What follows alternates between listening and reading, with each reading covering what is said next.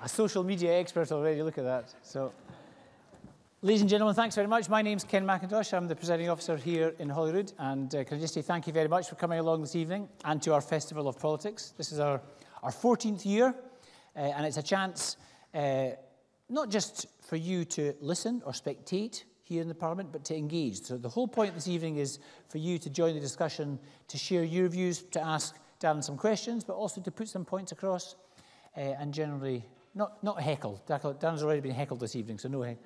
But just to put some points across. So, and if you're so minded, we're live on Facebook Live at the moment, and we're using the hashtag FOP2018. So, Festival of Politics 2018, hashtag FOP. Some people are looking blank and others are nodding sagely. So, I want to introduce, if I can, our guest this evening, Darren McGarvey, also known as Loki. So, Darren is a writer, commentator, performer, and community activist. Until Poverty Safari catapulted him to recognition as a writer, Darren was best known as the rapper Loki, having recorded numerous albums as a hip-hop artist. Darren grew up in Pollok in Glasgow. His mother was an alcoholic who died when he was 17 years old. Cared for by his father, who encouraged Darren and his siblings' creativity and urged them to express themselves through music, he merged this love of music with his fascination with words. Darren developed an expansive vocabulary at a young age, and he credits that as helping him understand and translate life's experiences. These experiences included dealing with his mother's death, his own drinking, drug and food problems, mental health issues, homelessness, and living on disability allowance, all of which he has used as inspiration in his writing.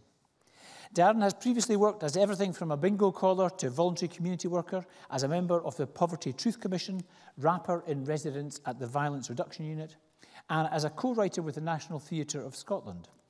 And he's just been announced, just today I think, as one of the new presenters, or yesterday, for BBC Scotland's new channel to be launched in February next year.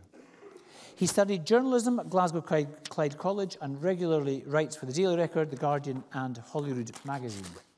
And his book, Poverty Safari, Understanding the Anger of Britain's Underclass, won the prestigious Orwell Prize in 2018 and has been praised by everyone from Ken Loach to Irvine Welsh, First Minister Nicola Sturgeon and J.K. Rowling, who is quoted as saying, "It is hard to think of a more timely, powerful or necessary book." He recently played to sold-out audiences when he took his Poverty Safari live show to the Edinburgh Fringe, featuring elements of rap, comedy and spoken word, to explore some of his book's central themes of social inequality, political division and class through an artistic lens. Darren lives in East Kilbride with his partner and 2 young children. So please join me in welcoming Darren McGarvey.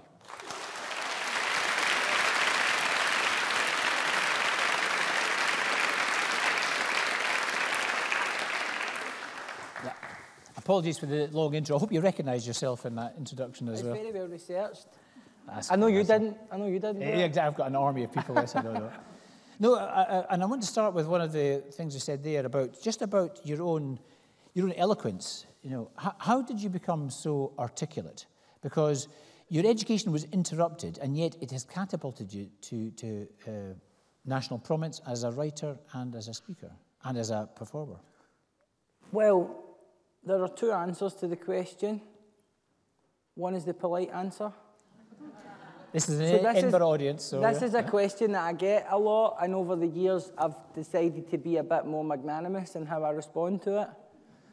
So the reason that I'm able to speak the way that I speak is because I come from a family where we're all very expressive and encouraged to express ourselves, whether it be through music or writing or activism.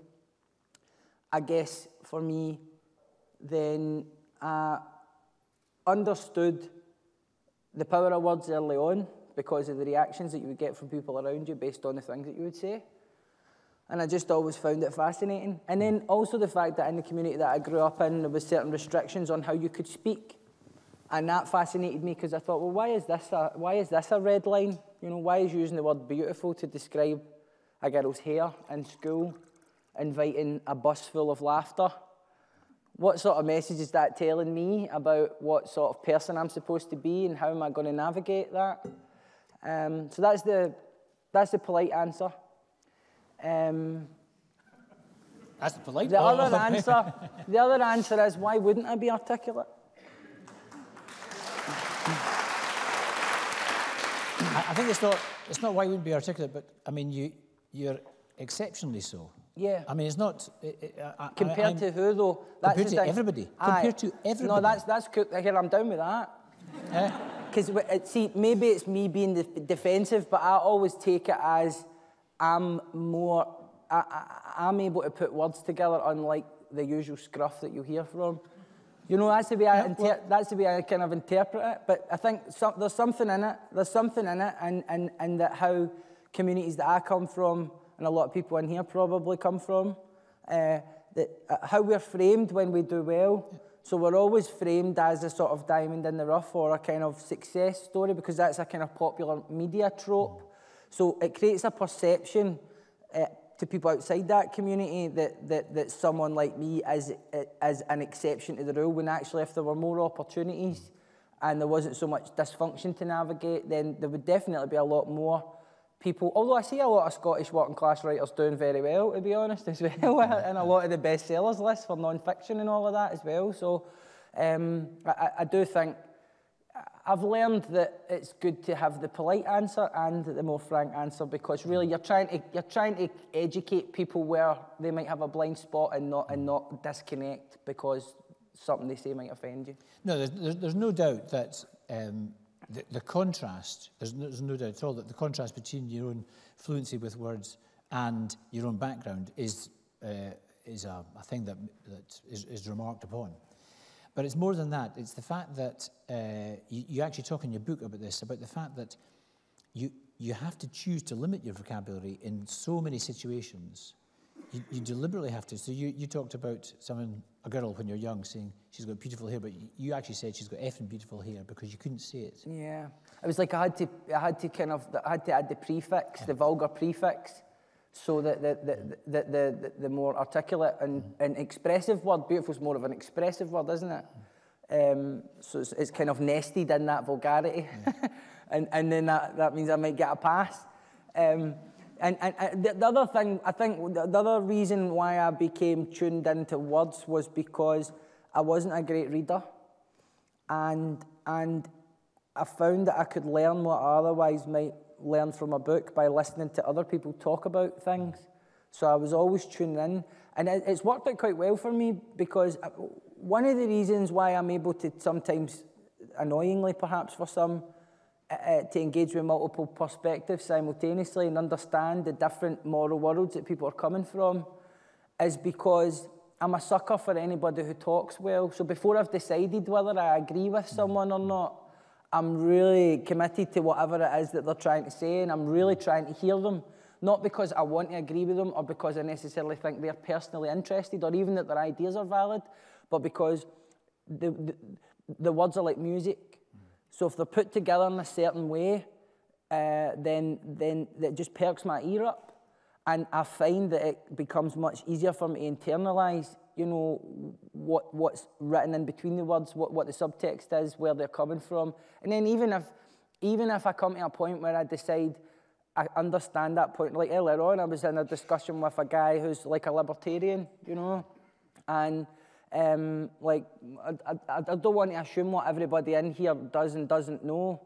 Of all the political perspectives, the libertarian viewpoint is the most interesting to me, because people who see themselves as libertarian almost pride themselves in the fact that they don't let their compassion overrule their mind. It's all about rational objectivity and individualism. And these are quite good principles in the right sort of moderation. But it's funny as well because there's lots of overlap, you know, with me in the traditional libertarian view, where, you know, libertarians will tend to believe in the good judgment of working class people to make decisions about what they eat, what they drink, don't mess nanny state.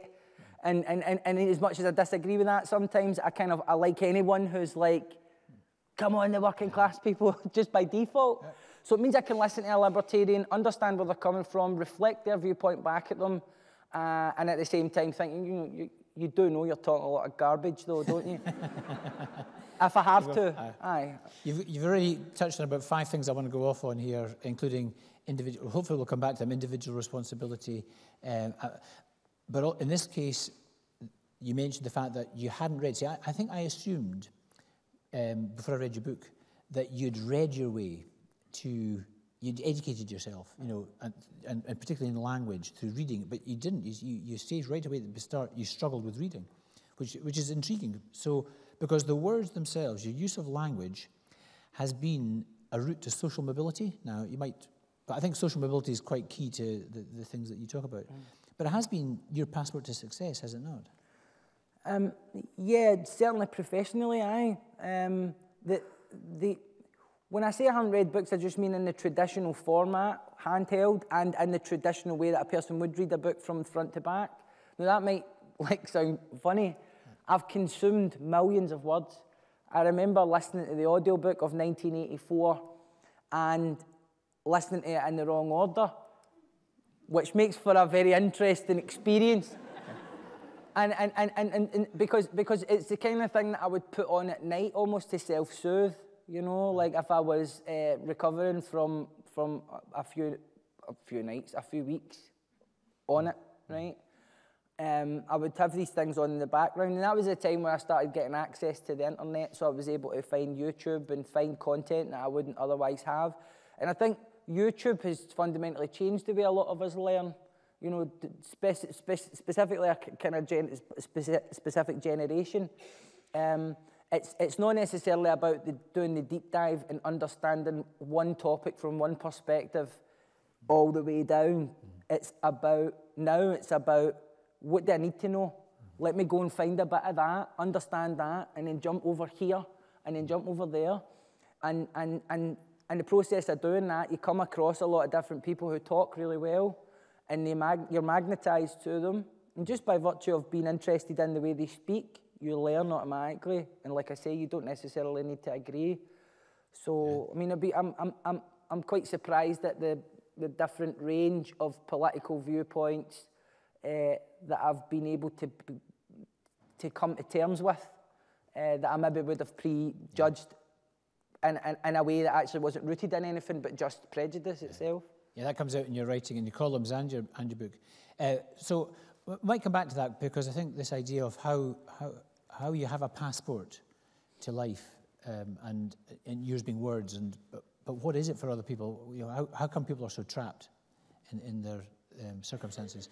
And we'll come on to poverty in a second. But before we do, you're very self-confessional. You're very autobiographical in all your writing. Does that come naturally? Is it easy? Do you think, is it? I mean, are you like that when you chat to people all the time? I mean, you really wear your heart on your sleeve a lot. Yeah, I guess it is a kind of just a personality trait in some ways. But I think it was something that I also kind of was conditioned to do in different ways. It's been the case up until very recently that I would only be afforded access to conversations and platforms to speak if I divulged a certain level of personal lived experience. But also I've found actually in the work that I've done throughout my life in communities, even when I, as a teenager, was working with the people that were trying to stop the gang fighting in my own community.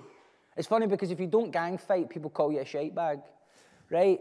But actually, the things that I do require a lot more courage than joining a gang, you know? Like, I was going into the community and asking the gangs that I went to school with, why stop this crap, do you know what I mean? Like, what are you doing this for? Why are you fighting all this? Look at it, it's derelict. And those things were harder to do. And so I found whenever I was trying to engage with people, when you're trying to influence people's behaviour, you're trying to get people to self-reflect. You know, maybe it's people with drug problems, maybe it's people who are misbehaving in school. The process of them transcending their difficulties is contingent on them looking inside themselves and thinking, is there anything within my competence that I can do? Either becoming aware of behaviour or attitudes that's holding me back, or identifying some sort of support that I might need. And in order for them to do that, they have to be very open about what they're going through. And I find the quickest, most effective, and most ethical way to produce that is for me to do the exact same thing. And this is something that I find interesting. People will often commend me on my honesty. But what I'm inferring from that is that they're dishonest. When people say to me, well, you're very honest, then I'm like, well, you seem to have a problem with being honest then. And it's interesting, isn't it? Because in this world, everyone seems very sure about what's right and wrong, and everyone's on the soapbox constantly on social media about this and that next thing. And politicians are devising their next move based on the whole temperature of social media. But on social media, we all give one another a pass to be completely inauthentic every time we speak into the void. And it's quite frightening that people would take massive political decisions and calculations based on how people behave on social media because it's a completely fake persona that we're all constructing. So the fact that honesty is so effective means we've got a long way to go. And sometimes also, it's on a personal level, it's quite cathartic for me to talk about things and see how it impacts people. And that you might not see that at the kind of public level or in the public eye level, but the messages that I get from people, the people that come up to me and spend a wee bit longer talking to me when they're getting their book signed, and sometimes they're quite emotional and they've got things that they need to tell me because they've been affected. And honesty is something people will only venture to do and take the risk doing if they see it's being modelled to them. And I think honesty is a big part of well-being, it's a big part of social cohesion, and it's a big part of us learning to live together. And I can't demand that of other people if I'm not willing to do it first. Well, indeed, it's not just honesty, it's vulnerability too. And yet in your book, you talk about the stress of being vulnerable all the time and the stress of making sure you're not vulnerable. So I'm sort of taken aback by how open you are and therefore exposed and, Yeah, that's quite an insightful remark actually, because recently I've been struggling in my personal life, partly because as much as I was working hard because I thought I had a chance of making it as a writer or making it as something, like what's actually happened is no really what I was sort of foreseen, the scale of it, how quickly it happened. So I wasn't really prepared for it. I mean, just right now, I'm sitting here, and I know I'm here, and I know on some level I've earned it, whatever it is, but on another level, I'm completely detached from what's going on here, because I'm always sitting at home shouting at this room and telling the people that work here to stop applauding themselves. And so that comes with a certain level of kind of stress and exhaustion. I've got young kids. There's all these different relationships in my life that need to be maintained. There's a certain level of pressure now as a breadwinner to provide a certain quality of life for my children. And then I look out onto social media, and the most important issue of the day changes every day. But there's a part of my subconscious that's like, I want to know what the most important issue is, and I'm going to really engage with it, and then it just changes. And sometimes the issues that come up are things that directly impact me or challenge me, particularly things like the Me Too moment that we're in. And I remember the moment that it dawned on me that what I felt we were being asked to do as men was not necessarily paraphrase the things that feminists say on Twitter and sort of put it out there that we're terribly woke, but to actually look in the mirror and think, okay, so if masculinity can be toxic and it's everywhere to the extent that even women are blind to it sometimes, then surely that must mean that I must already have been guilty of some of this stuff before in my life, whether it was a lewd remark, whether it was some sort of sexist comment, or whether it was something else that maybe is a wee bit more serious. And so that was immediately what I instinctively knew I should do. But the problem is I was looking to social media for tips on how to go about that. And as we all know, even within communities that largely align and agree, there are all sorts of different takes on what men should do, how men should respond, and actually it created, not to say, this is really difficult for men too. Yeah. That is absolutely not what I'm saying.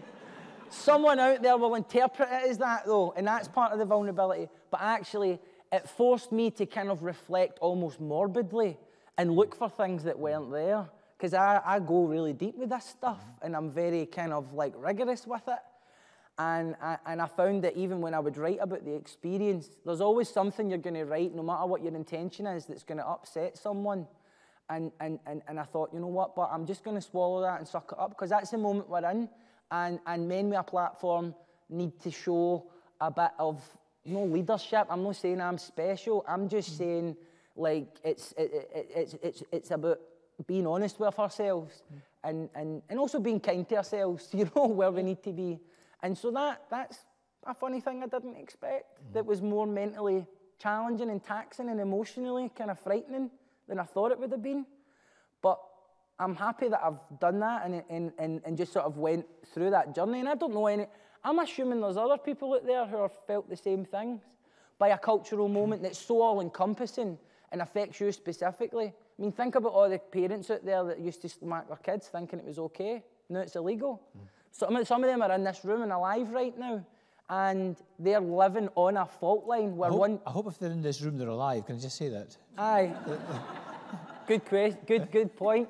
And sorry to go on a bit, but it's that idea of living in a time where an ethical norm changes so dramatically that behaviour that you thought was innocent and innocuous and even jovial is actually dangerous, frightening, or even criminal.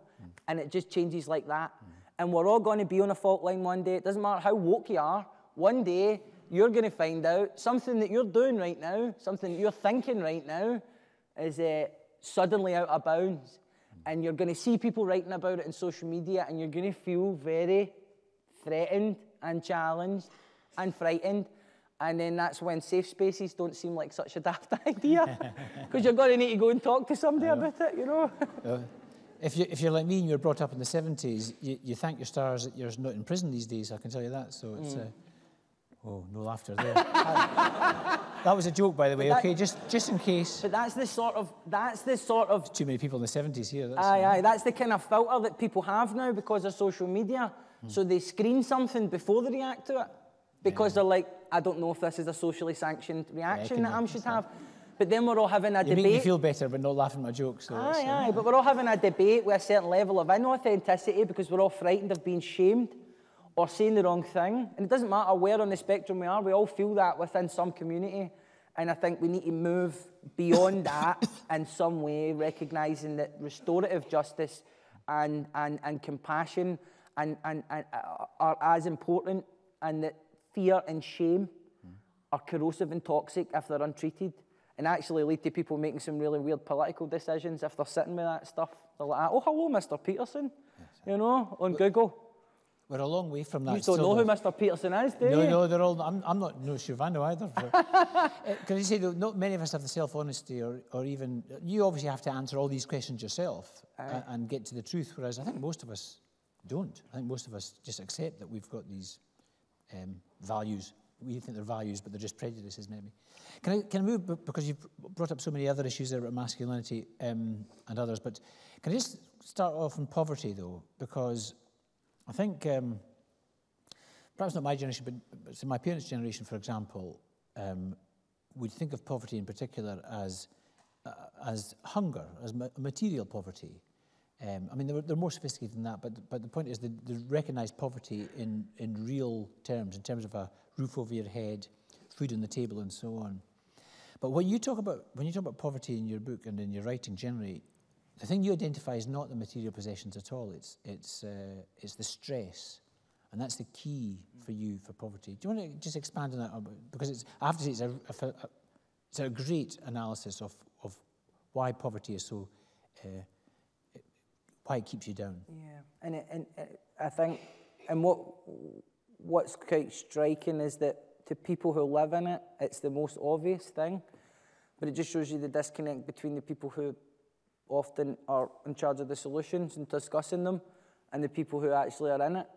Because the minute I say to someone who grew up in a deprived community, stress is the catalyst for a lot of these decisions that will happen in a lot of the direction of your life. It's not to say the social conditions aren't the chief activator of all of it, they are. But to understand some of the self-defeating behaviour, the educational trajectories that people will take, how families break down, the likelihood that someone from a certain level of adversity will die younger, will go into the criminal justice system, will experience more serious mental health difficulties. When you look at that through a lens of stress, it begins to join all the dots. It's the connective tissue between all of these different things. If you talk to anybody that's sitting on the streets of Scotland right now begging for money, right, regardless of whether they actually have somewhere to stay, whether they're begging and just to kind of top up their money, whatever the background, right, the systems that are in place for them to become integrated back into sort of mainstream society where they might have access to benefits, education, employment, and potentially prosperity, that whole process is something many of them don't go on because just thinking about it's terrifying. Just thinking about it's stressful. And that's something that a lot of people find really hard to understand because they see it from, if I was in that position, I would be doing everything I could to get myself an address, to get whatever benefit entitlement. If I had to sit in the brew for 8 hours one day, I would do that. And that's cool, like that's, of course. But other people, the stress response kicks in and it undermines whatever good intentions they have that day. And the problem that we have just now is that we have a society, we have, particularly at UK level just now, I have to say, and I don't engage in all this Tory scum part. I don't think that's cool, right? Scum is a very specific word for a very specific type of person, right? Where I come from. So I don't throw that about. However, in Westminster just now, I think the levels of privilege of the people in power is expressed in all of the terrible decisions that are being made regarding social policies, whether it's universal credit, whether it's the hostile environment policy at the Home Office. And the hostile environment policy at the Home Office is the doctrine underscoring all of it across all of public services. So it's a deep belief, if you're being charitable about this government, it's a belief that if you create conditions of hostility at the institutional level, then people will just automatically self-correct because they would rather go through a process of voluntary self-correction than deal with a public institution that they're legally entitled to seek support from, whether that be welfare, whether that be immigration, Home Office.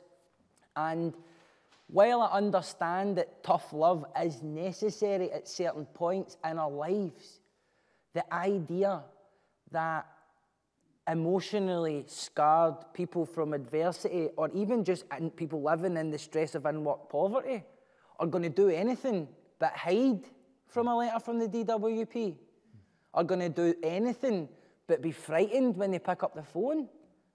I mean, their life is scary enough. Why is the government trying to frighten them? If you read a letter that comes through the door for any government department, I just phoned up HMRC the other day, volunteering to pay back money that I owe them because I can afford it. And the way they spoke to me, I didn't get involved in their crap, right? But I knew that, I was like, man, that's a bit like that letter I got for the Department of Work and Pensions years ago when I get sanctioned because somebody in my family attempted suicide and I couldn't make a appointment. It's the way the letter's written. It's reminding you at every stage, if you put a foot wrong, you're done. And anything they do to help you, you're not entitled to that help. We're deciding to give you that help. So not only are these social conditions harsh, but we are making sure you do not forget that you should be very frightened at us. It's just an emotionally illiterate way to conduct social policy. I'm sorry if there's any Tories in here, but it is.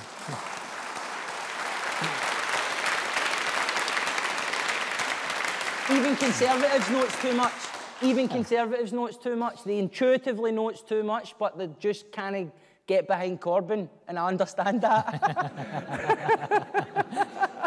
That's asking an awful lot. So, just on that though, just about the difference between the stress that is poverty and material consumption. You were on Twitter earlier today because you were challenged about, poor people having big TVs and nice TVs and so on. I thought, just explain how you came back at that, because you talk about this in some of your work. Yeah, so my strategy is usually to accept that there's a grain of truth to the thing that the person is saying. So in this case, it was somebody saying, well, how can they be poor if they've got tellies and all that, and material wealth on the surface? And I simply said, well, maybe it's to do with the culture of shame around poverty. You know, I still carry that shame. I've felt ashamed ever since I was a kid, and I don't know why. And I'm still very self-conscious. Even earlier when I got heckled, and the guy was saying I was talking for too long, and I started thinking everybody on the panel thought that as well. And I just went into myself and just retreated. And I felt a sense of shame. So people who buy tellies at a Bright House and bankrupt themselves and get into debt, maybe they're doing that because they think if they do those things, they can conceal the poverty and thus have some sort of brief reprieve from the sense of shame. Not necessarily just the shame at the level of culture, but also in their own communities, where we very much are very harsh with one another and police one another in terms of what we wear and what we do and where we're going on holiday. And it's the whole kind of dream of individualism and kind of like, not just capitalism, but a really intense, all-encompassing capitalism where we see ourselves as an audience would see us all the time. Like we are the protagonists in our own wee screenplay. And when you're living on the breadline, that's a bit of a waste of your time. It's very stressful though, because it's all encompassing. And even if you intellectually know that you shouldn't be doing these things, the penalty is so high socially to not have the things everyone else has. So if people have an issue with that, then their issue should be with the billions and billions it's invested in, not just advertising, but understanding the human mind and all the things that we're vulnerable to and how to get an idea in there and stuck in there. Imagine social services were as intuitive as McDonald's and Coca-Cola.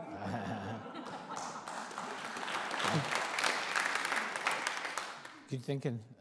But that whole idea of buying £90 trainers, which does, you know the effect it has outside, you know, on maybe it's a class divide, or maybe it's more than that, but, you know, the idea of choice, of having some sort of choice and spending money that you don't have on something that you can't afford and something that other people disapprove of, that's a result of stress, you see. Yeah, well, it's a result of social pressures, that particular spending. Then you have the impulsivity. And then you have a lack of concept of the value of money because you never have it. So money's this thing that just comes and goes. I mean, I'm getting better at managing what money I have now and more responsible in the sense that I'll look to pay off debts if I come into some money. But I still find it difficult to part with.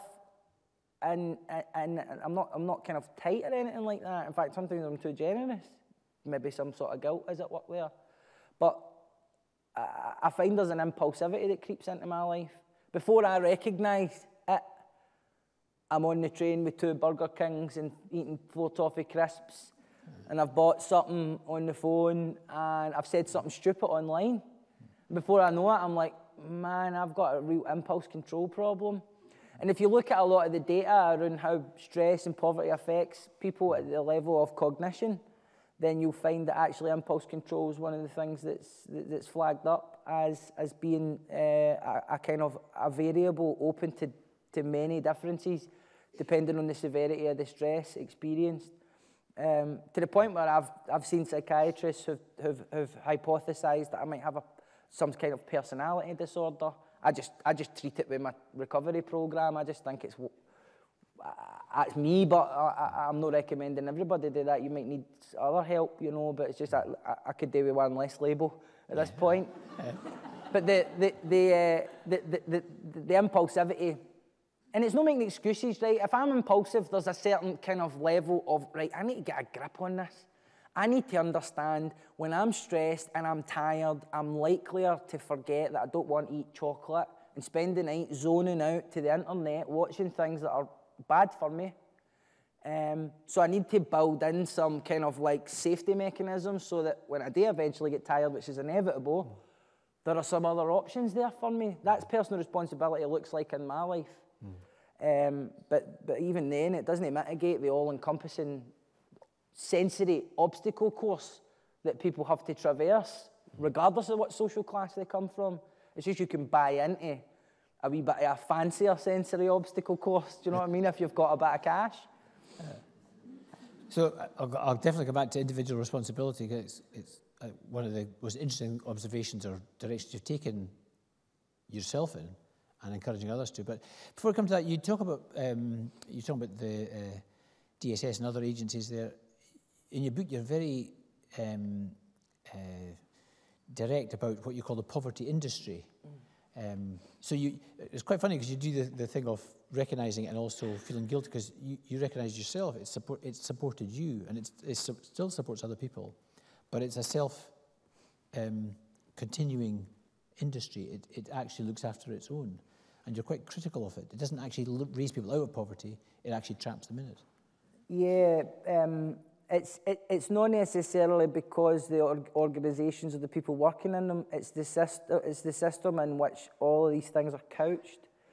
So the current system that we have sees poverty not as something to eradicate, but something that has to be managed. So at some level, we're accepting that this kind of form of social democracy, one of the externalities is some people will always live in poverty.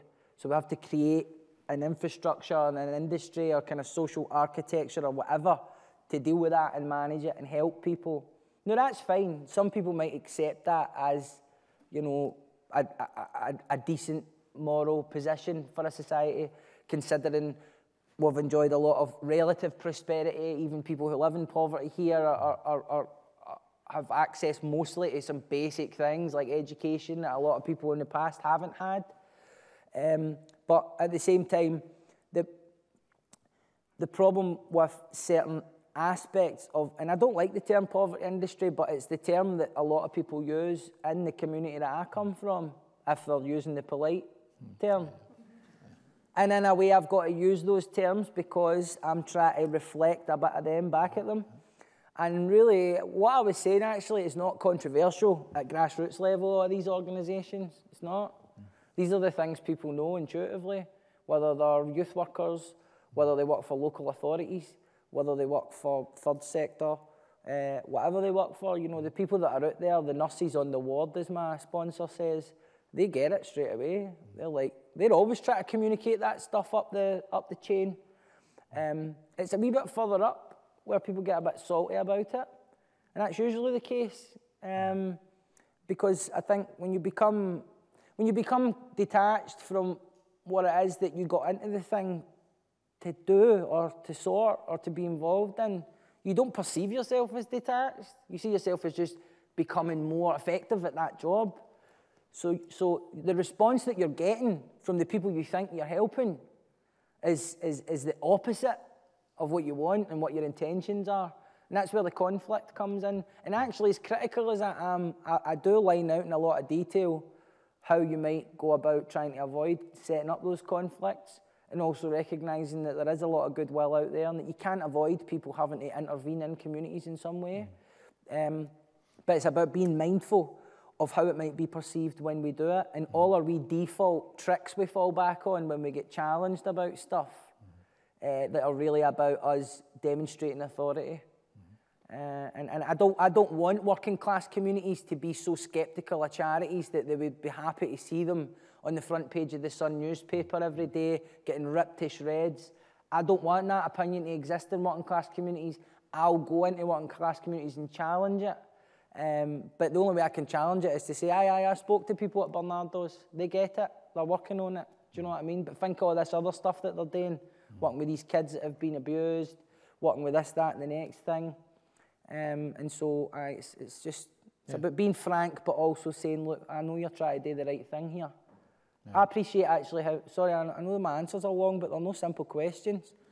And I recognise that it's inherently difficult to cross any kind of class line or any line of identity whatsoever. I get that. And sometimes I'm on the receiving end of being challenged when I think I know what I'm talking about, and I don't like it at first. But I suck it up. I suck it up. Because sometimes we're the ones on the soapbox telling everybody how it is, and other times we need to sit down and shut up, you know? I have to say, I think you're quite good at challenging yourself and others. I've got some more questions, but just catch me. I'm paying attention to Darren. Put your hand up if you want to come in, ask a question or anything like that. Look at that, they're all Oh, look at that. Okay. Okay, well, having said that, I better take you in. So the microphone should come on right in front of you when you... Good evening. Thanks very much. I am interested in hearing what you think of something. I'm maybe part of that poverty industry. I work in policy and public affairs in Scotland, and one of the things that we've been promoting, my organisation, is I'm not trying to lobby anyone here. I just genuinely want to hear what you think of it. Is I'll try and keep it short. I represent speech and language therapists in Scotland, and we've been looking at or trying to raise up this idea of the intergenerational cycle of communication disadvantage and all that kind of that process, the system, and being terrified of the interaction with the system. And one of the great things that's happened in Scotland as a result of that is that in our social security welfare system now, it is a duty to make sure that the agency, the directorate, the whole system is communication inclusive, in that it's the ownership of the agency to make sure that it communicates in a way that works for the people that should be getting welfare. And I just wonder what you, from your perspective, what you think of that idea. I think it's a natural evolution based on clearly trying every other possible way and finding it doesn't work. And that's, I don't say that facetiously, I just mean it's a natural, that's how we find out what works. I mean, obviously, if that, I just mean, if you knew that worked 10 years ago, you would have done it then. So there's something about the way that we figure things out as a society, institutions, communities, individuals, where we try things again and again. It might solve some problems, and then we hit a wall. And the wall, a lot of the time in communities and individuals' lives, is that the system's only set up to take a certain kind of incoming call. I think actually my younger brother, I've got two young brothers, one of them's in prison just now. Classic tale of someone who becomes socially excluded, grew up, didn't have any connection really to his parents, bereavement. He said residential instability. I've only really known him for the last 3 years and still find it difficult to connect. And he tells me these stories about going to talk to people about getting a flat and going to talk to people that are meant help and social work and all that. And his thing, he doesn't realise this is what he's communicating to me, but I get it. His thing is, he gets dead flustered because he can't communicate. And the person that he's dealing with is making value judgments on how he's expressing that. Now, you can't allow somebody to be aggressive or threatening, and I think you have to be very clear when someone is being racist, for example. Say somebody's in moaning about not getting a house and they're blaming the Roma community or something for it, right? But at the same time, there has to be a certain degree of flexibility and recognition of where that person is and what do we ultimately want. Do we want them leaving the room and never coming back again? Or are we going to try and bend ourselves in some way without co-signing all the crap to say, let's park that for now and just deal with the issue here?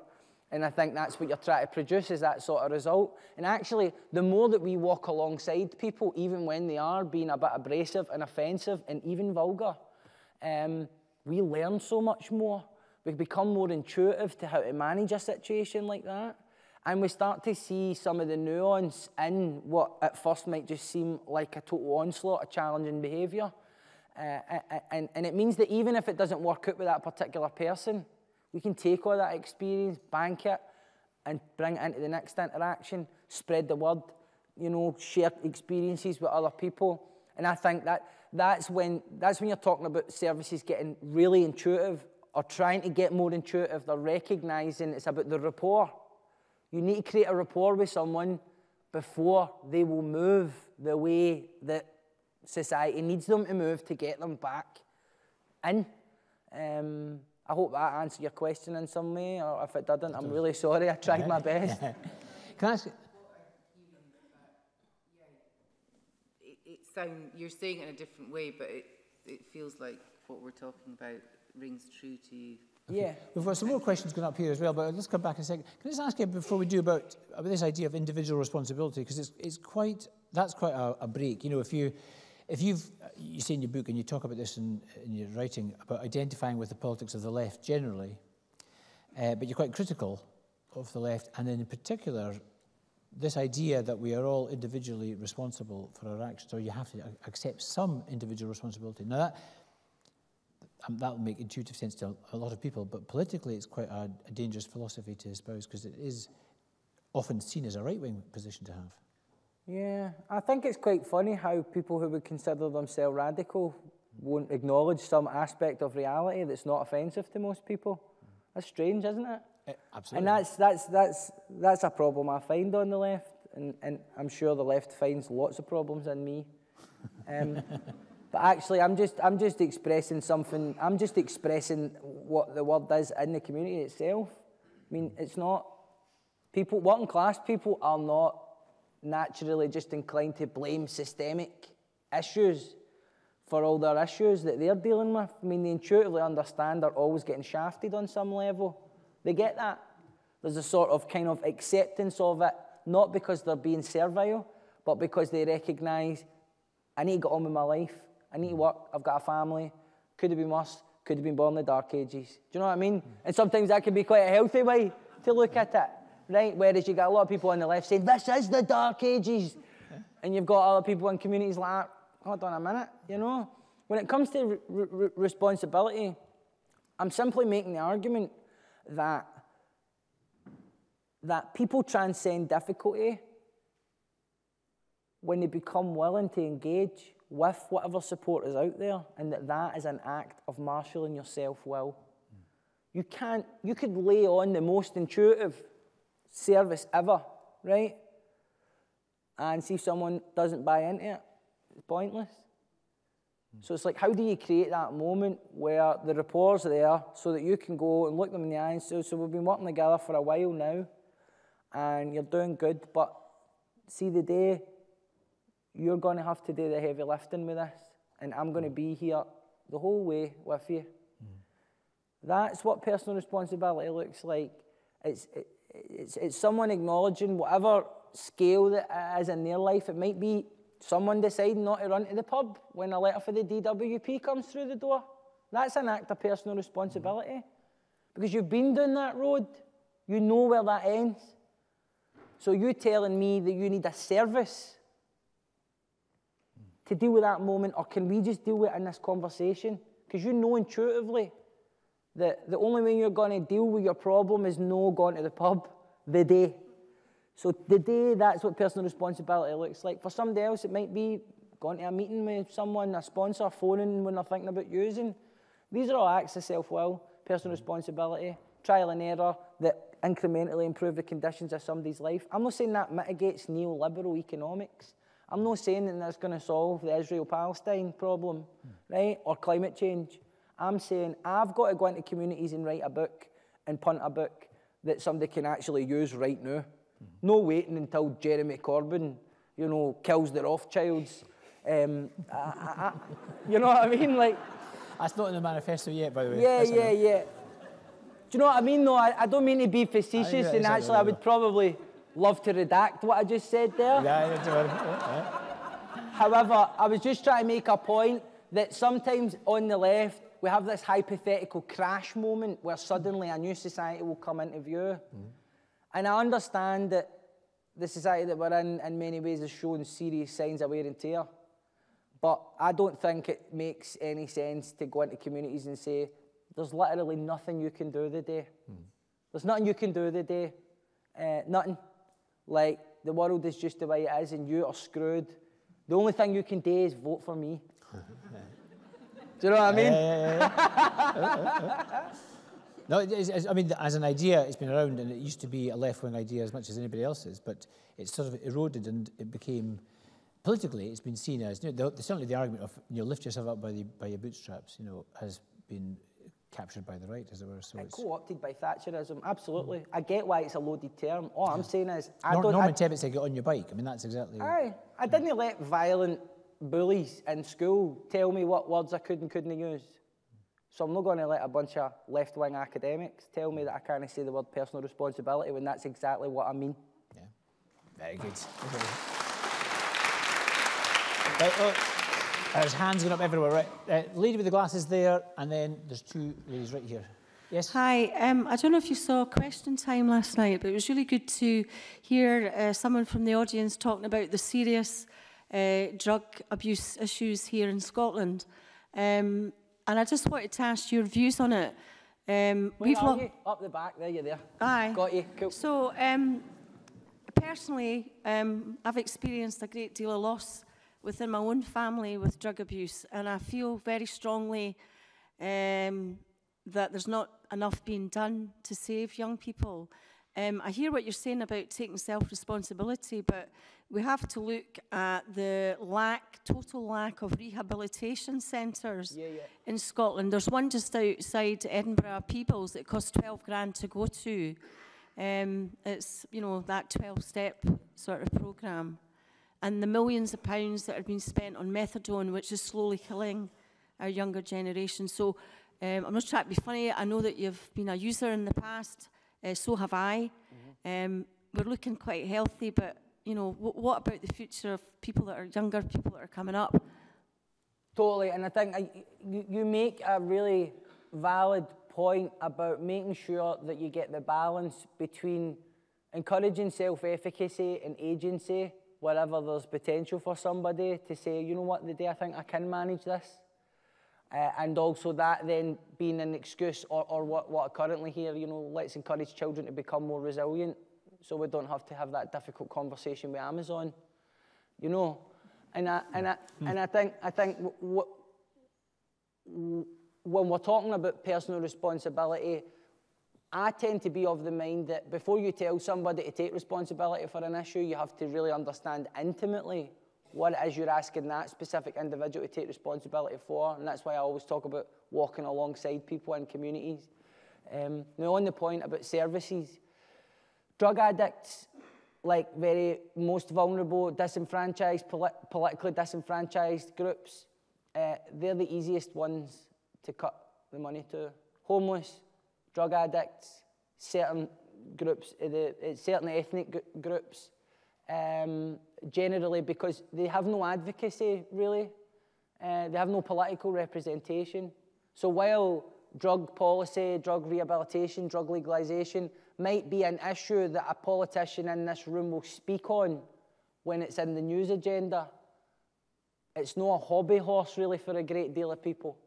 It's not the thing they're coming in here and battering on about every day until everybody's like, oh, here comes, you know, methadone Mary. You know what I mean? Shut up about the meth scripts. And because, you know, and that's where the pressure comes in. That's where we come in. I took part in the recovery walk a few weeks ago in Glasgow. Spoke quite frankly, actually, broke one of the traditions of the fellowship that I'm in, because I said we need to engage in controversy. One of the traditions of the recovery fellowships is that we don't engage in controversy, we don't endorse or oppose political causes. You can't deal with addiction on this kind of industrial scale without getting political, without saying something that's going to offend people in government, in addiction, and in recovery.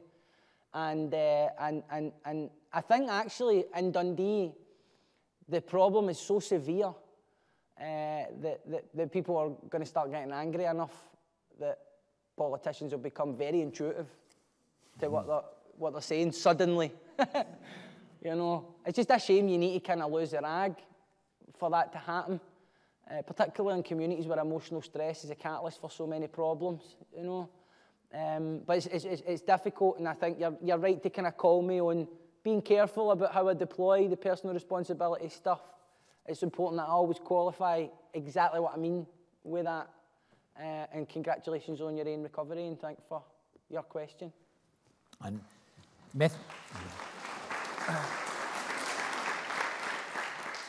I'll take the two ladies here. The one behind you first, and then the one in the front row. Just. Thanks very much. I'm a secondary school teacher in a pretty deprived part of the country, and serving a community very much like the one that you talk about in your book. And when I read your book, a lot of it spoke to me in terms of the things that our young people are going through.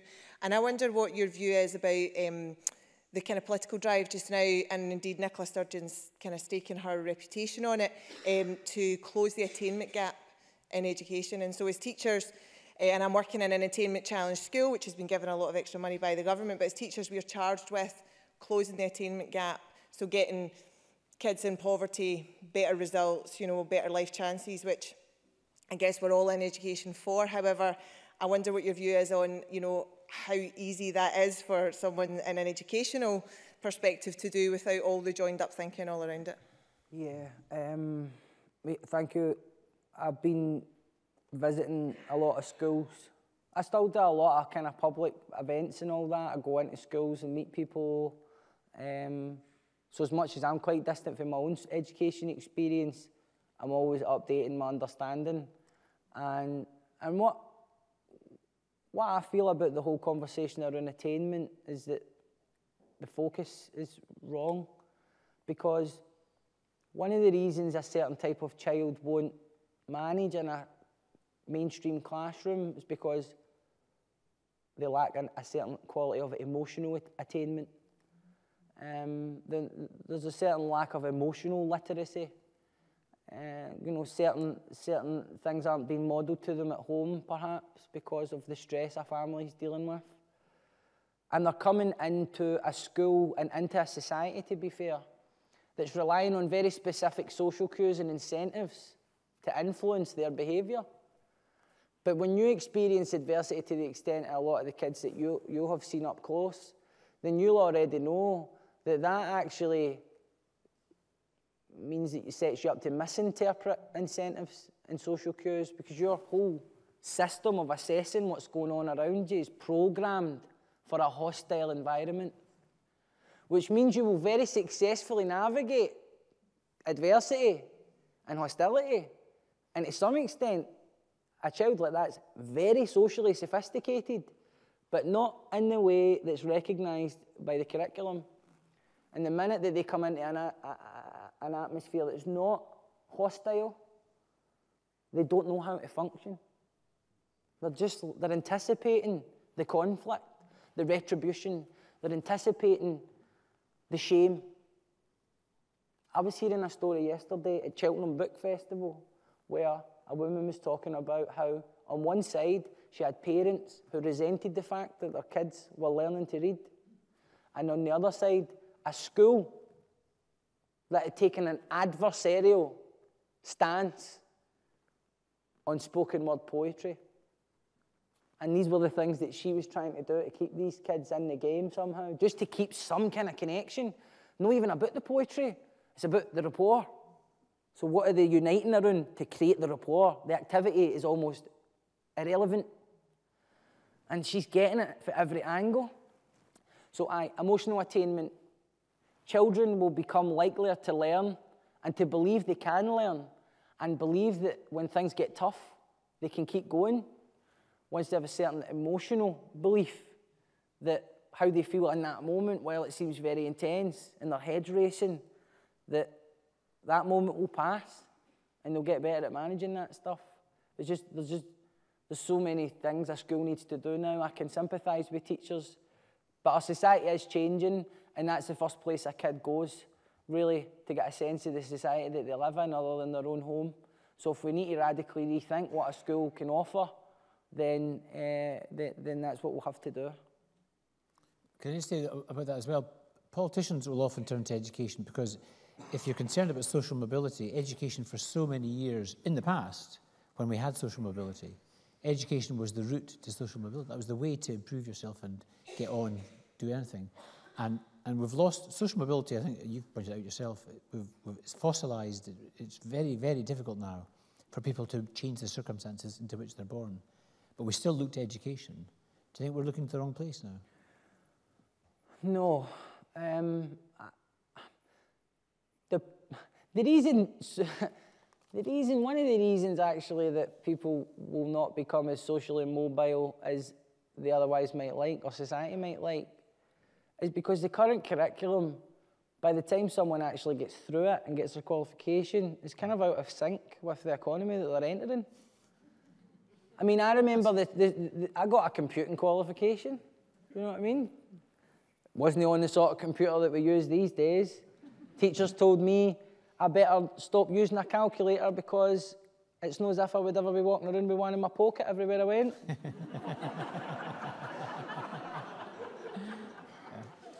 Early retirement for that teacher, I think.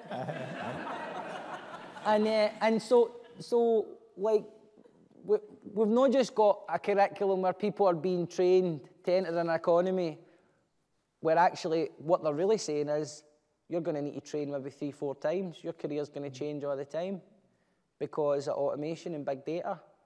But also that within that, there's no like, how are you going to live? How are you going to be in this society? There's no recognition that's really difficult. Like, let's educate you on how the hell you're going to bloody manage, because this is a shitstorm out here, mate. It's the second time I've sworn in Parliament today. I'm feeling quite good about myself. I'm not sitting in that chair. You're okay. Aye. So I feel that the curriculum. I mean, look at some of the big problems we're experiencing right now. People are always talking about the tribalism, aren't they? They're always talking about the quality of debate. Doesn't matter where you're on the spectrum, you always wish somebody else would just be a bit more civil in a debate. People don't even get the chance to debate unless they get to like second year in university. The whole idea of discourse is esoteric in education. So people are just navigating everything intuitively based on all the prejudices they've inherited, their personal bias, whose face they think is annoying on the telly. You know? Like, you'd be surprised the sort of political wormholes you go down because you find somebody's face annoying. You know, it's so true though.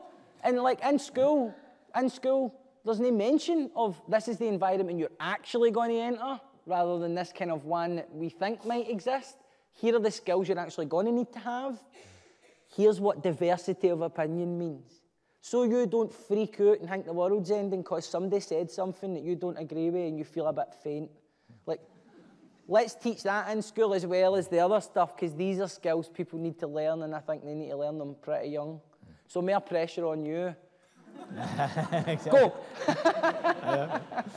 So, and the lady right there in the front row. Yes. Yesterday, I attended a theater performance at the Young Offenders Institution in Polmont. And afterwards, I had an opportunity to talk to one of the more senior correctional officers about what kind of art programs worked. And the first thing he said was, Loki. He said that you gave them the vehicle to really address their issues. And so what I'm interested to hear more from you is, what is it you think that you did that worked? What did you walk away from that experience? I'm glad you asked me that. It's been a while since I've done a job like that, but that was my kind of trade for many years. And going into a prison environment with young offenders is not an easy thing for anyone to do, least of all for them, and they've got no choice. So, levity is the first thing. Being all right to have a laugh, not take it too serious. But I'll share with you this experience, right?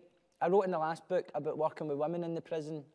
And the reason I wrote about that specifically was because I felt that their experiences mirrored my mother's a wee bit, in the sense that they'd experienced abuse earlier in their life, and then this had found expression later on as their own. They were transmitting aggression and the things that they had experienced. But there was another thing I didn't write in the book.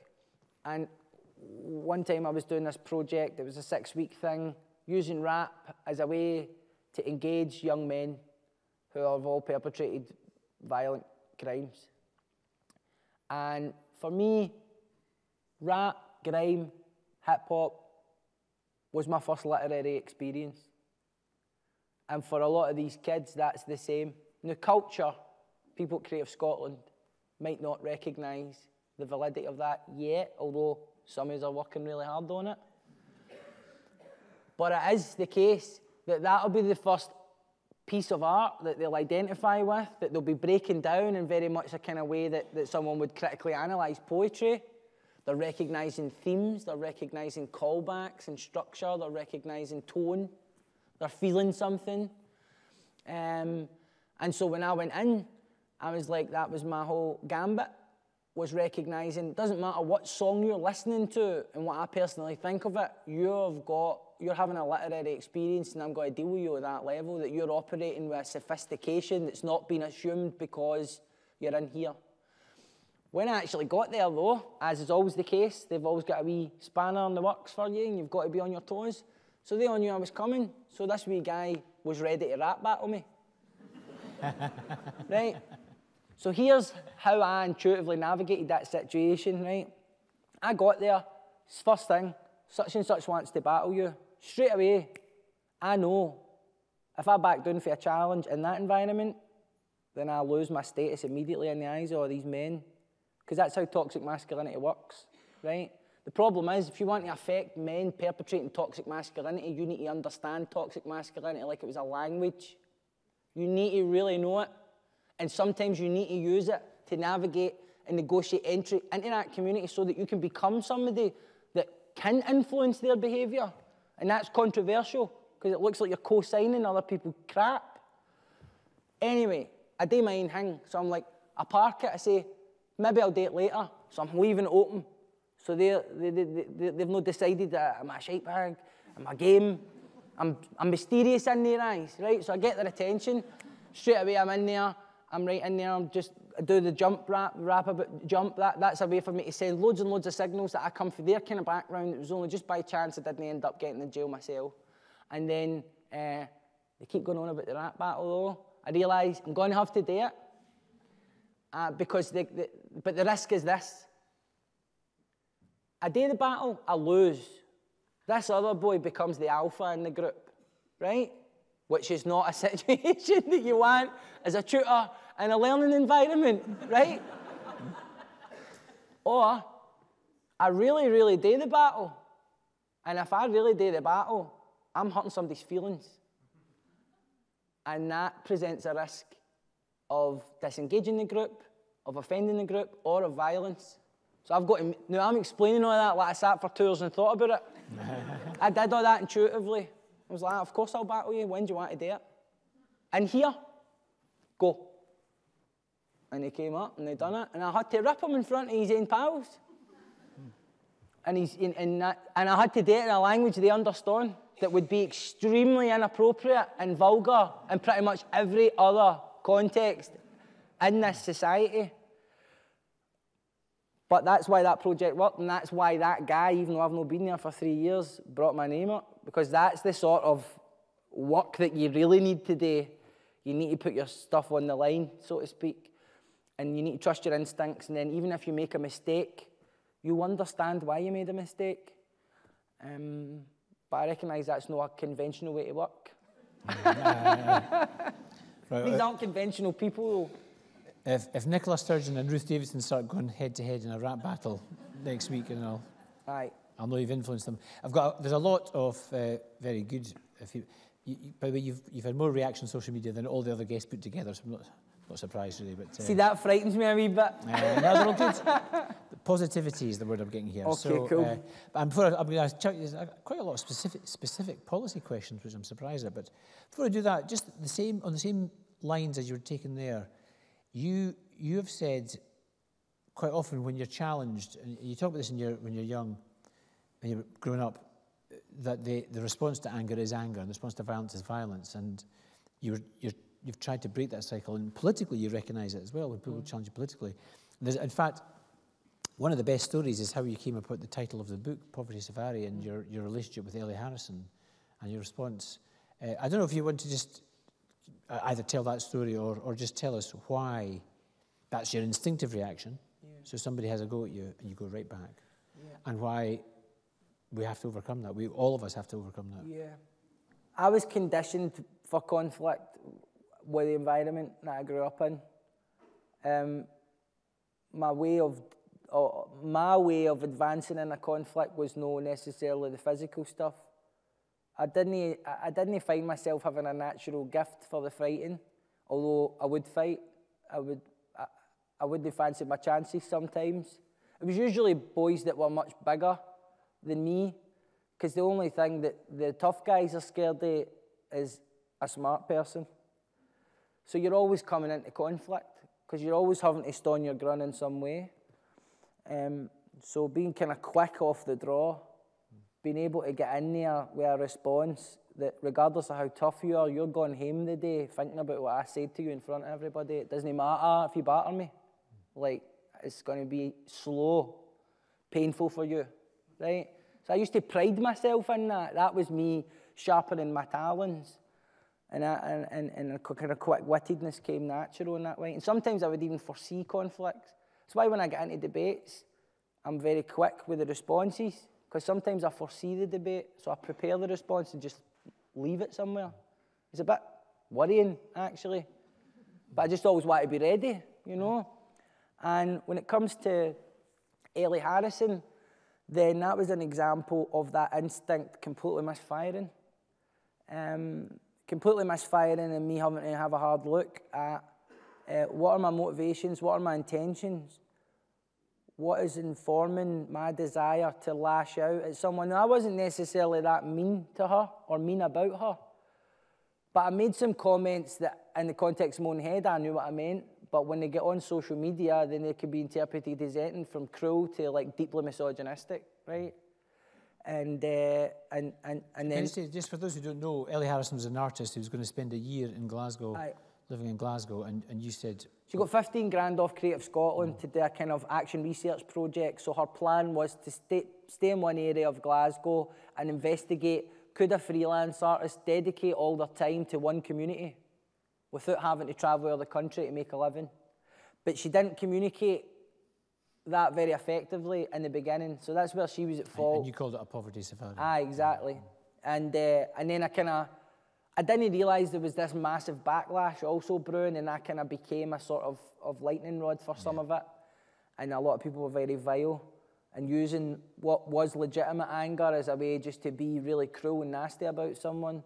So anyway, once I came to and I realised actually maybe some of the things I've said have not been helpful, then I sat and thought about it, and I realised because of my commitment to class politics and my belief in this idea of punching up, this thing that people on the left sometimes will say to justify doing anything to anyone because they see everything in power dynamics.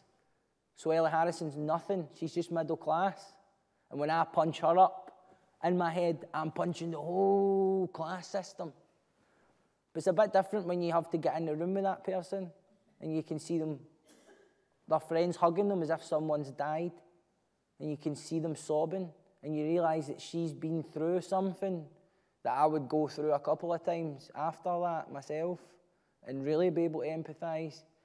And I just thought, I still get emotional talking about it because it's an example of how sometimes your mind will present with a very compelling feeling that you are completely right and completely justified. And in that moment, you couldn't be more wrong. You couldn't. And I've just had examples of this so many times that now I try to watch myself from launching into things like that. Because actually what motivated me to do that wasn't class politics. I was jealous. I was jealous that Creative Scotland was giving her money when I've not even got the balls to fill out an application form for Creative Scotland, because I feel like Creative Scotland's not for people like me. And so I was just like, get it right up the lot of yous, and just saw it as an example. I was like, and using that as a veil really to conceal my own resentment, my own inadequacies, and that was, I thought that was important to write about, because what I was really trying to do was make a point about this call-out culture that we see, where sometimes it's very legitimate. It's very legitimate, right? See if you're going after a tax avoiding CEO of a multinational company and he's using everything in his power to try and evade justice and hitting out with press releases and all sorts to try and create a false perception in the public mind. Call them out. But see when it's somebody actually in your own community and you've not even sat down to talk to them, to ask them what they're doing, and you just go on social media and decide you're going to try and ruin their life or their career. Like, maybe that's not the most efficient use of your energy. And I see that for both sides now. My door's open for anybody that wants to ask me any questions. Not many people change their mind publicly, though, which is, I mean, again, that's... Well, again, it was when you're talking about call-out culture, you've got to get recognise there's a legitimacy that it's a political, historically successful political strategy to affect change, but social media has completely changed the goalposts. It means that you can just go after somebody you personally don't like and say whatever you want behind an anonymous account, and that person has to account for that, regardless. And I still experience some of that stuff myself, you know, so I try to conduct myself a bit better now. Well, we'll take some more questions in a second. I've got a couple here, remind myself. First is very specific.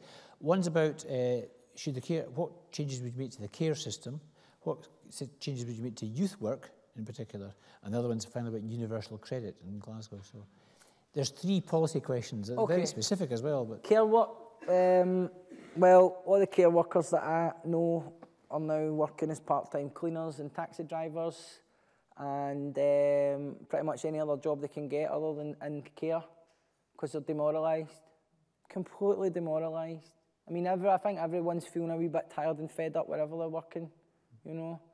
But I think in that area, not only that, but the additional insult of being regarded as an unskilled worker in some kind of way, it makes no sense to me. I mean, people who would choose to go into that line of work are salt of the earth for me. And there's unpaid carers as well, obviously. A lot of women and families are doing that. Women in my family are doing that.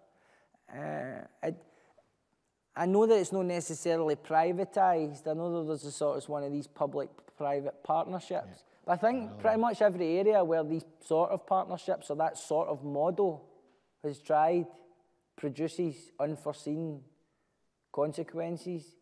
I'm not saying that it being just publicly rolled out and owned and publicly kind of sorted out is going to make it perfect. There's still going to be examples of people not getting the treatment they should, of people being sometimes mistreated wherever there are human beings.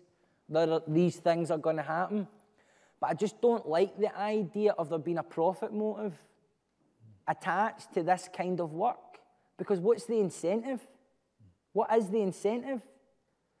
And if we don't get the incentive right, then of course the thing's not going to work. I'm not against business and people make money. I just don't think you can incentivize companies to take care of people properly, because it's thankless and unforgiving work, and there's not a lot of money in it. That's my view on that.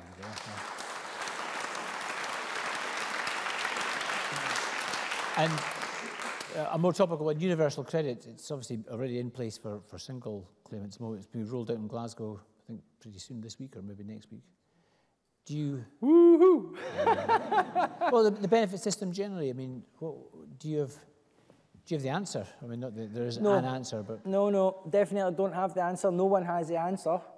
Not even one political party has the answer. It's a complicated problem. And so it requires a diversity of perspectives to really get to the root of it. I think that universal credit could have been a great idea. Streamline the system, remove the stigma attached to different kinds of benefits, make it more simple, use the internet technology so people can access it. Actually, what's happened is that the government has just created another big, cumbersome, incompetent bureaucracy. The only area where it's not incompetent is in the level of hostility and contempt that it can treat people with these compliance meetings.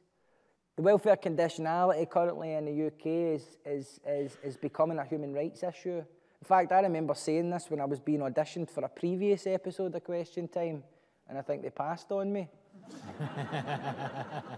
And I was just like, oh, this universal credit stuff might seem cool now, but see when they're all getting hauled out in front of human rights courts and all that, and it's on somebody, then we'll see then what the deal is. Universal credit is widely acknowledged as a failure.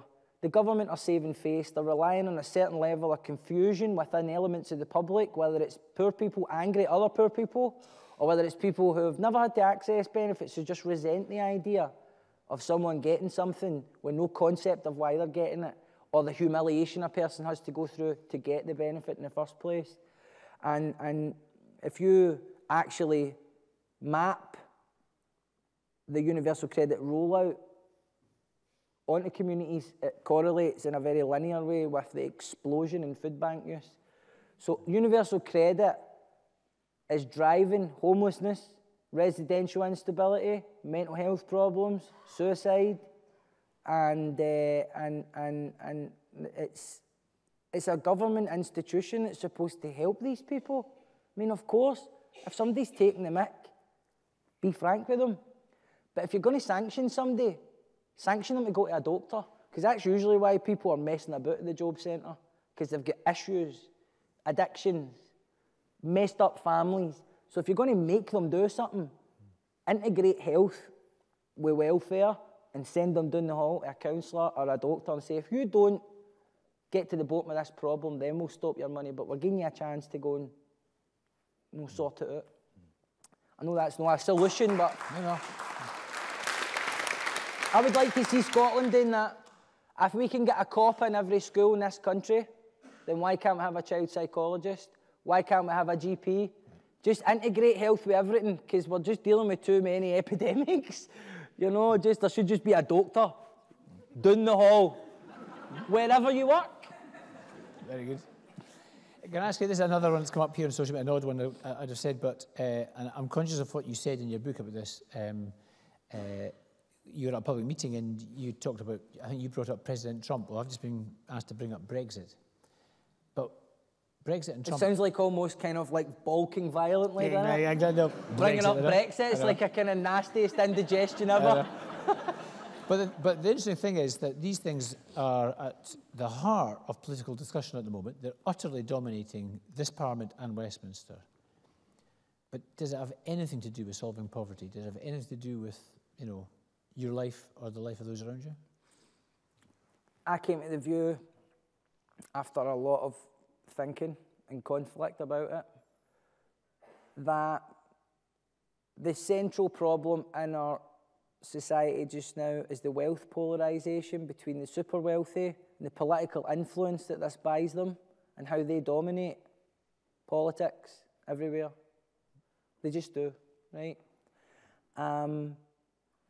Now, we're in a stage where companies like Amazon, Lockheed Martin, Apple, ExxonMobil, they are more financially powerful than governments, than single nation states. Now, I'm not making an anti-capitalist argument here. I'm not gone that far. I'm simply saying the only way that you can rein that in is collectivising at a national level, which is why the EU just fined Google $4 billion, right? Do you think Theresa May is going to fine Google $4 billion? Really? And even currently, do you think if Scotland was independent, would we have the courage to do that? And I'm not mocking whoever would be in government. I recognise that is difficult because these companies are powerful. But for me, for all its flaws, what the EU represents, apart from sometimes being a total breeding ground for lobbyists, also, there's a conflict there because you've got other forces at work that are saying, no, Google, you're getting it. It doesn't matter. Send your lawyers. Like, we're the EU. Do you know who we are? Do you know? And just pushing back and representing people's interests. And I just don't see how Britain, on its own, is going to do that. And for me, that's the fundamental problem. So if Farage is not talking about addressing that, what's he talking about? Because that's what all of the problems that Brexiteers of varying degrees of grievance have. That's the problems they're experiencing in their employment and their communities, or where spikes in the population create attitudes towards immigration. It's all because of austerity that's an absolutely mandated thing to do in a world where big companies call the shots. That's it.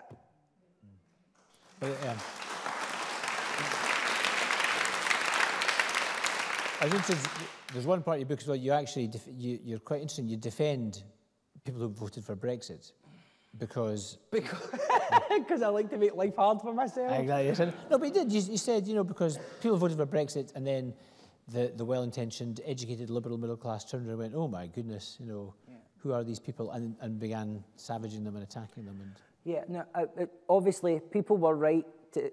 People are absolutely right to condemn racism, any forms of xenophobia. Like I'm on board with that. That's not even something that's up for debate with me. But we run into problems when we start thinking in generalities. Because I'm not racist, but I was thinking about voting leave. It was just because I had that thought I just shared with you, where I was like, actually. So you have to assume that a lot of people out there were like that and were conflicted about it in some level. Now, I recognise that a lot of the way that the Brexit campaign launched its message, if you can call it that, with queues of people of colour on the side of buses and the language, dehumanising language to describe them. Often they're fleeing war zones that are conflict zones precisely because of mistakes that we've made when we've intervened there. I'm not blaming it all on us. I know it's complicated. But these are the things that I would pin on people like Boris Johnson, Nigel Farage, Jacob Rees-Mogg, who understand the complexity but undermine it and underplay it because they know if they can just marshal enough anger and create enough confusion, then they will be granted the sort of political battering ram that gets them where they want to be, which is that in any event, they'll be able to exploit this for their own careers, businesses, whatever. It's an act of real... Just... And I'll always not necessarily defend. I've done a lot of work in additional needs schools, right, where a high percentage of the people there, it's actually behavioural needs that they've got and behavioural problems. And that's the sort of places where you see these racist, xenophobic, absolutely bonkers attitudes at a very, very young age, which tells me it's being inherited from someone else. Now, that's a difficult thing to reconcile when we want to just see things in binaries. But I'm dealing with children that have got really disturbing racist attitudes. Am I supposed to just condemn them because it looks good on Twitter? Am I for the left that says somebody in jail for mugging people, stealing motors, taking drugs, or even drug dealing deserves to be at least understood for the social context in which their attitudes and criminality emerged, and that I shouldn't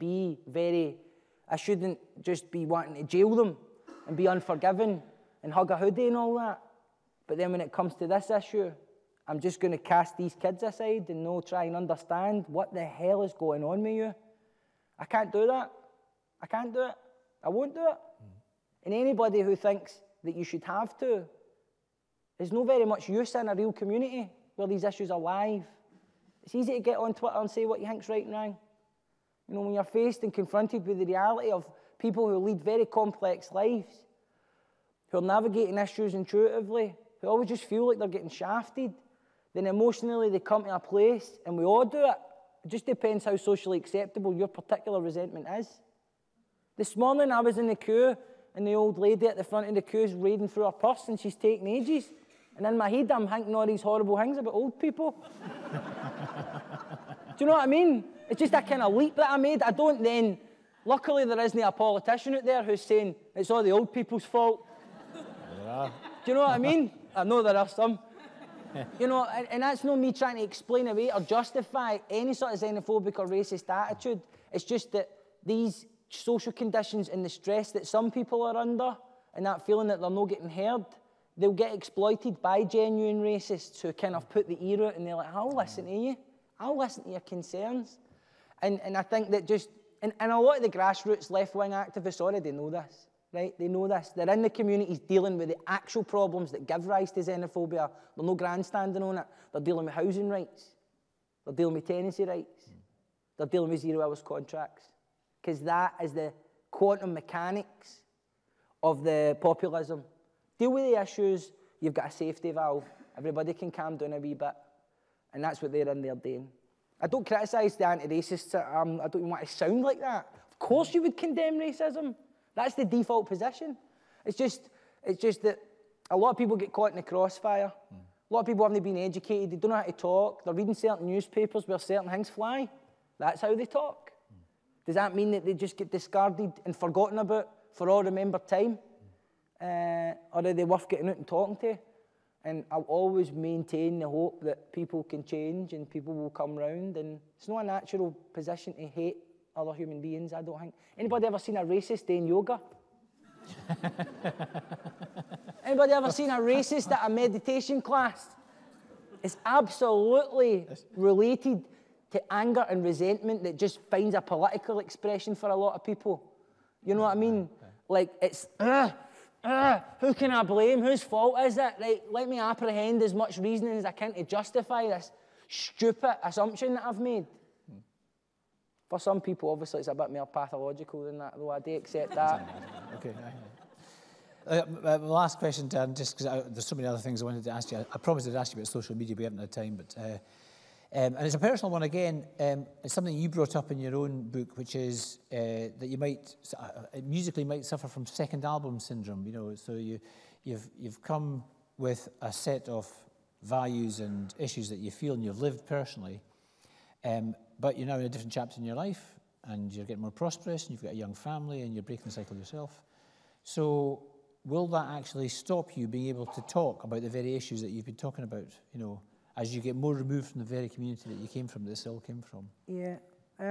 Obviously, I consider that every day, which is why I tend to accept invitations to go all across the country to communities, which is not necessarily that lucrative. You know, it's because I want to do it. Whether it's Levendale Hospital the other day, Kirkcaldy Food Bank, a few months back, I was back down there again last week talking to teachers all the time. You know, it's a large part of my diary, you know, and very often they need to force me to take travel expenses and all that. You know, I just go because, one, I need to keep my ear to the ground and understand what the issues are and how people are talking about the issues as well. Because when I write something, I want it to reflect the community that I'm writing about, not just a very dry, here are the issues. I want them to feel, not necessarily that I'm agreeing with everything they think, but that it's a real authentic reflection of what they're saying, because I know that's part of the frustration and the isolation culturally, is even when you're being discussed, when your community's being discussed, you somehow just feel absent from the conversation. But I do recognise that my whatever success that I'm enjoying now I'm going to change. I'm not going to resist the change because I've been changing all my life. What I will do is document it all and write and reflect on it, because we always hear these, I don't know how things are going to end up for me, right? But if they keep going the way they're going, I'm not going to be living in Calderwood, right? I'm going to need to move after I get new windies. Right? Right? So, but we always hear the story of the person who came for the hard upbringing and then they made it, and that was it. We don't see all of the tiny microscopic concessions that they made incrementally to their basic integrity in order to become unrecognisable to the community where they originated. There's just no way that people who grew up in a scheme and then made millions of pounds can legitimately say, I still know what it's like in the scheme. But you don't see anybody writing about what it's like to change. I mean, what are all the temptations? What's it like? For me, I've travelled first class a few times now, and I'm booking the ticket and looking on my shoulder as if somebody's got to see me. And it's like natural for me to want to travel in comfort. It's natural for anybody to want to travel in comfort and to be able to open a packet of Monster Munch and not elbow someone in the face.